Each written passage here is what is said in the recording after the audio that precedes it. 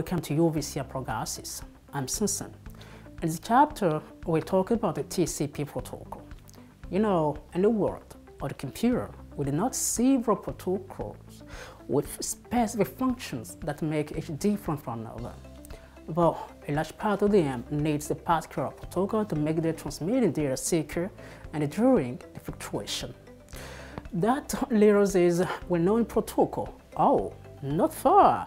Just here, TCP protocol. The TCP is a transmission control protocol.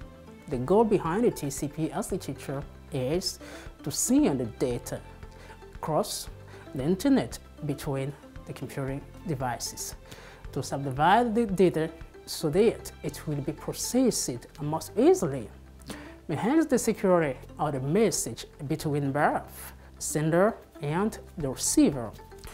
That means to keep the data integrated. Following these goals, a TCP has to track down an algorithm. So, to understand that algorithm, let's ask a simple question like this. How TCP works? Suppose that two processing want to exchange data from one to another. Being a connection-oriented communications, a TCP implemented to both machines.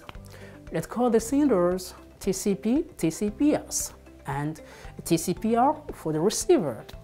If they fix a network plans in the middle that determine the IP layer. So when the message is sent, TCPS will drive the message formally in single block and then divides it into small packets.